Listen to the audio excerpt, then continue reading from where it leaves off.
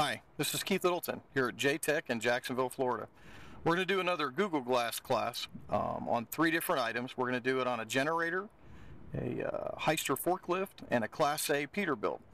So each one of them have an electrical problem. We're going to go through the basic diagnostic process and just let you look at some of the technology we have and just kind of the teaching styles that we go through to teach technicians their basic skills to be able to diagnose and fix it right the first time. So let's get started. Okay, we're working on a Trailblazer welder generator made by Miller, and this unit is having a problem with cranking. As you can see, I'm trying to start it. I don't know if you can hear that, but the starter solenoid is engaging. So what we're going to do, I've already checked the battery. Since I'm hearing the solenoid, I'm going to ignore the ignition switch at this moment. So what we're going to do is we're going to come over and I put these 2 leads across the solenoid. As you can see up here on the board, where I put that is 1 lead. All right, let's see here. We're going to do this just so I can show you. I put 1 lead right there and the other lead right there. And what that does, and I'm going to check the voltage drop across this connection right there, okay? And what we're doing, since I hear the solenoid engaging, what I want to do now is make sure that we have very little resistance coming across this connection. What we're going to do is I'm doing this by myself, so I'm going to come over and I'm going to engage the starter and then turn my meter on. Okay, there we go. We have 12.3 volts voltage drop from this connection to this connection. 12.3 volts to make it across that connection. That's how much being used across there. That's no good. We only want about 0 volts going across that.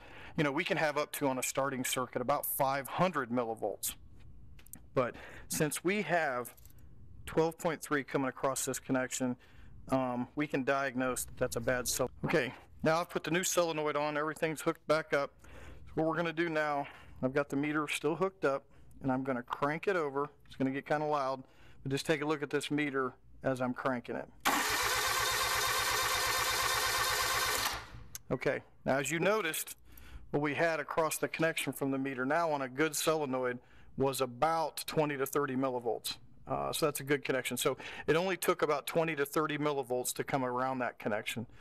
So that's how we diagnose with using voltage drop. Okay, so now that we've diagnosed the generator starting system, we're going to move on to a Hyster forklift, and the charging system has failed on it, so we're going to take a look at that now. Okay, what we're working on is a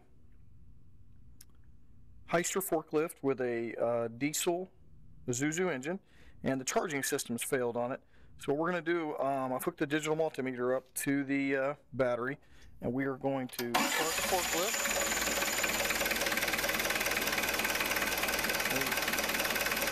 Okay. So the charging system voltage right now was about the same as what battery voltage is. So charging system is not working. So what we're going to do is walk over to the board. And this is the basic wiring diagram. So we've checked it here at the battery, and we're getting like 12.2. I charged the battery beforehand, got it to like 12.5, and so it's, you know, it'd get it running. And so basically what we're going to do is we're going to check the ground circuit and check the positive circuit coming into the field exciting circuit, and you know, diagnose, is it a wiring problem or is it an alternator problem? So that's what we're going to do next. What we've got here is save on time. I have went ahead and checked the ground circuit. The ground circuit's good, and but I did find that the BAT circuit, the output circuit of the alternator, has nothing. So battery voltage on this is 12.7.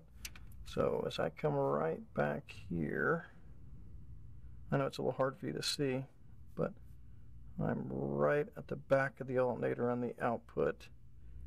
And you can see there we've only got about maybe 40 millivolts. So I should have 12.7 volts. So we found our circuit. So we basically probably just have an open circuit. Maybe something's got disconnected. So let's go up to the board. So what I've basically got is I've got an open circuit somewhere between the battery and here. So we'll look at a more detailed wiring diagram, see if we have any fuses blown, and these types of things. But we'll get that circuit fixed, and then we'll check charging system voltage again.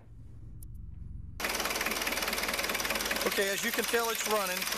So what we're going to do now is check charging system voltage. We're going to raise the RPM just a little bit.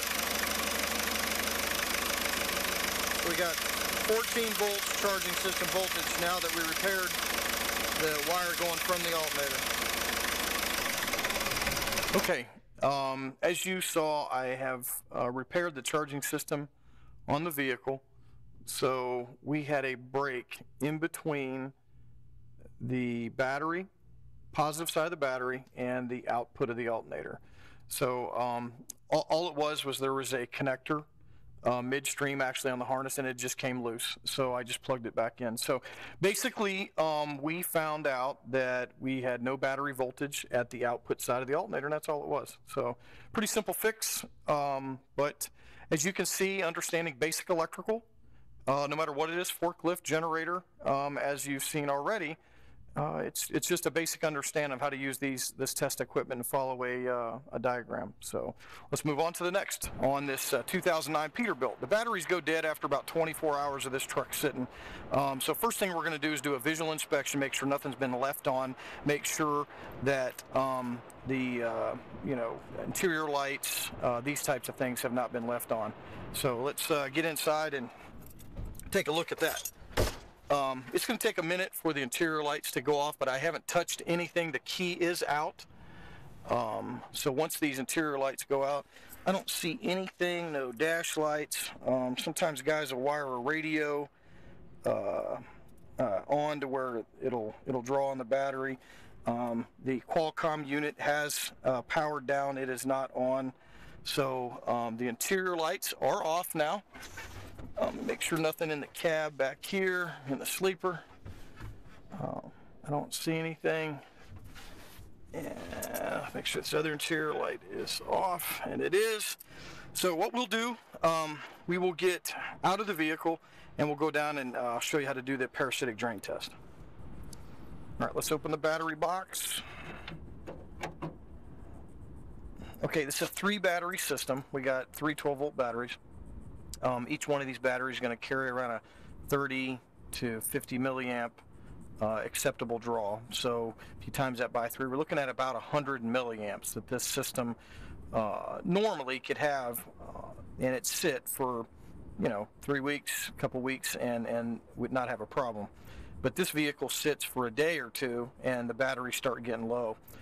So we definitely have a parasitic drain on this. We're going to find out what it is, and we're going to show you how to do that. So on the meter, we want to make sure to put your positive lead over here on the amps, and keep your black lead where it says the common.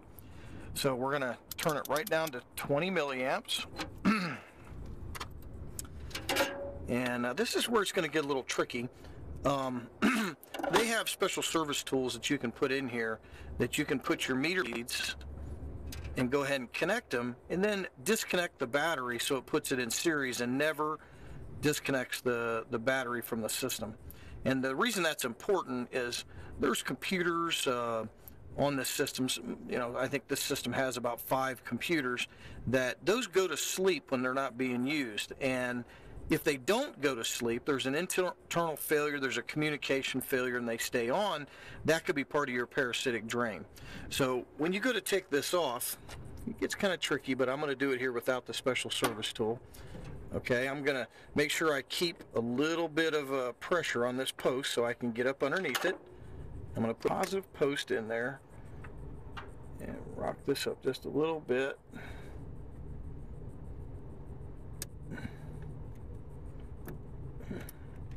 There. Pull it off to the side.